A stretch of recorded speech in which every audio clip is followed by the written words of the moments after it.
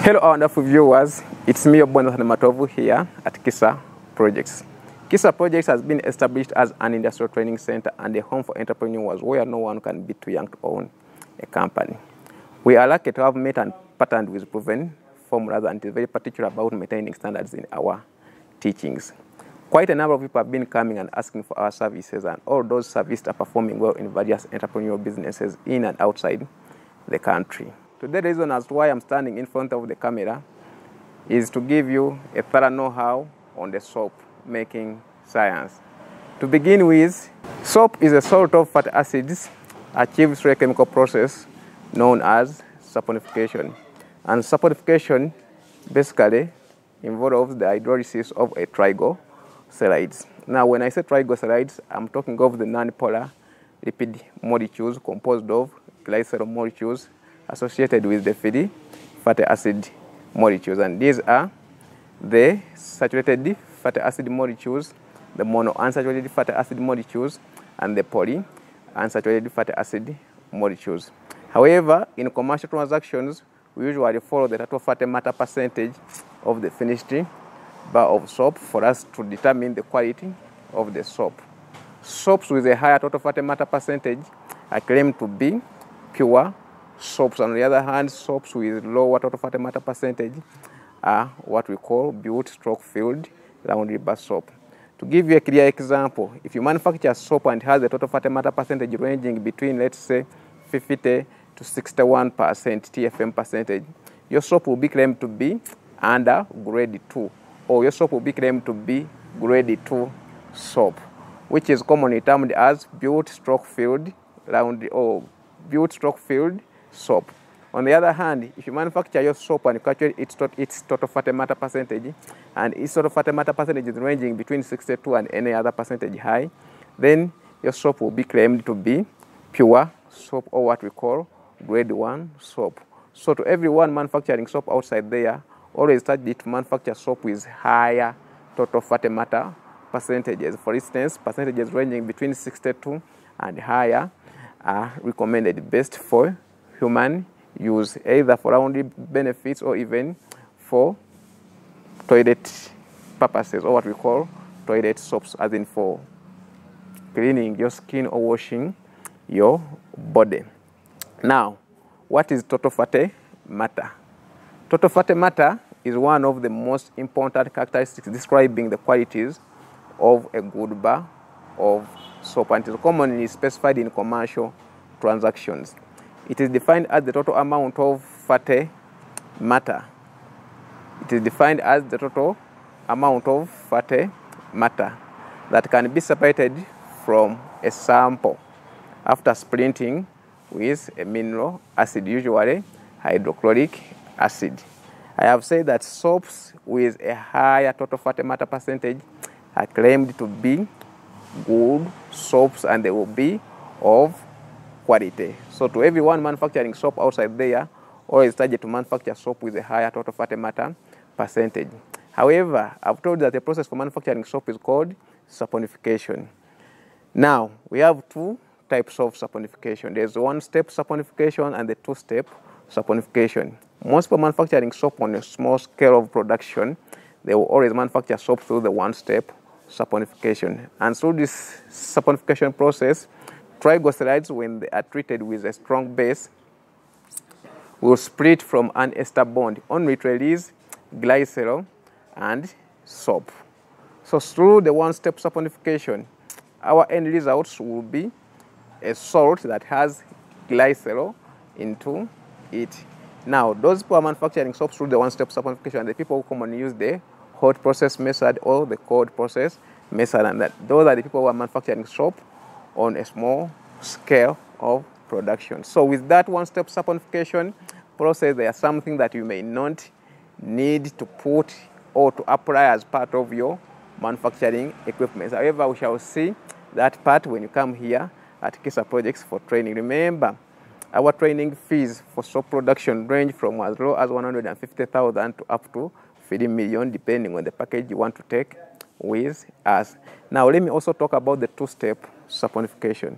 Now, the two-step saponification involves the steam hydrolysis of triglycerides. The steam hydrolysis of triglycerides yields glycerol and carboxylic acids. Now, in this process, the alkaline will neutralize the triglycerides, and the end result will be a salt of fatty acids.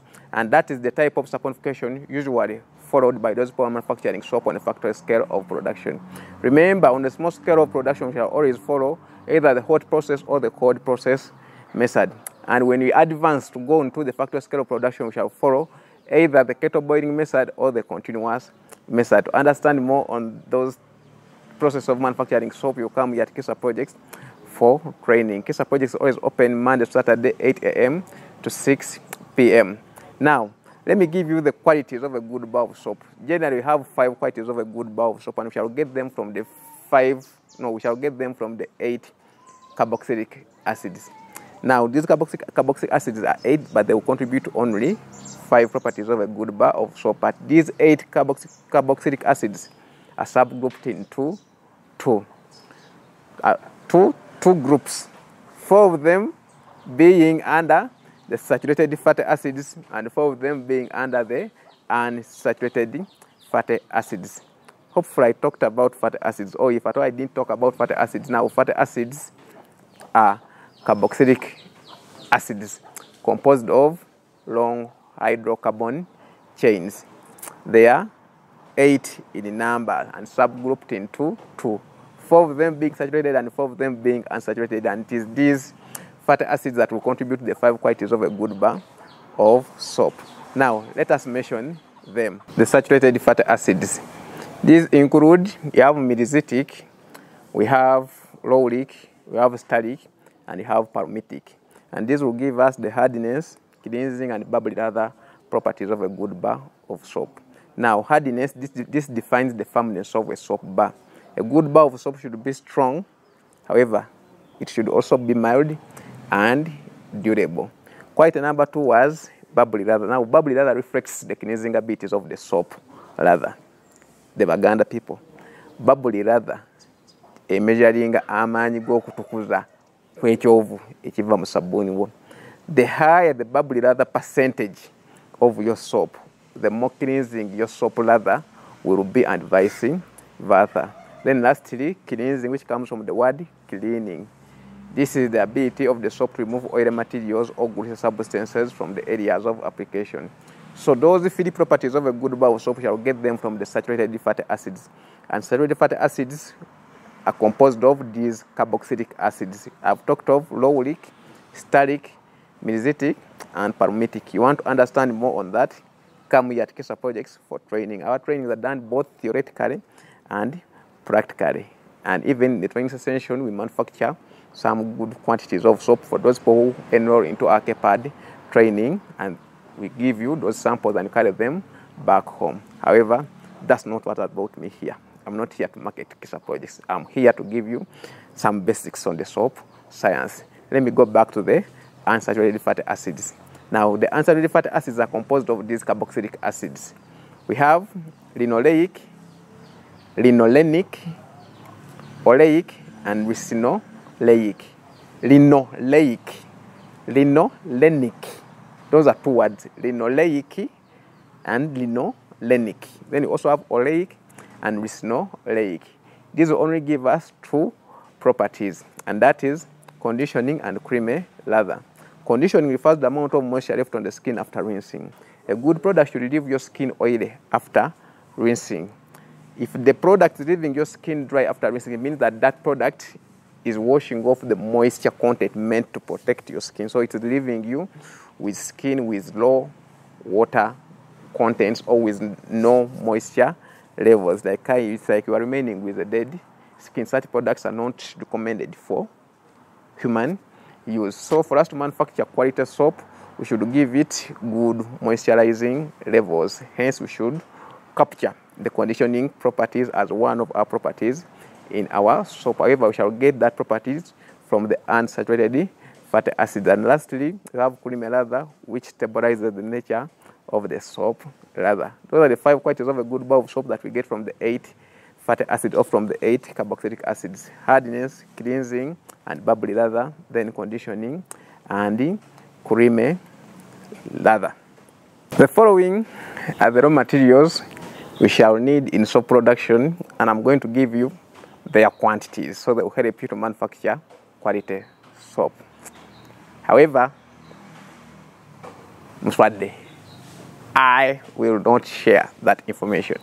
That information will only be shared to you when you come here at Kisa Projects for trainings. We only conduct commercial training, so only come here if you are ready to start soap production for commercial benefits. And in our trainings, we shall show you how to manufacture both grade 1 soap and grade 2 soap. So it will be upon you, based on your market targets, to know which type of soap is best for your potential clients. Remember, whenever you are handling productions, whatever products we are manufacturing, we are not manufacturing them for our own benefits.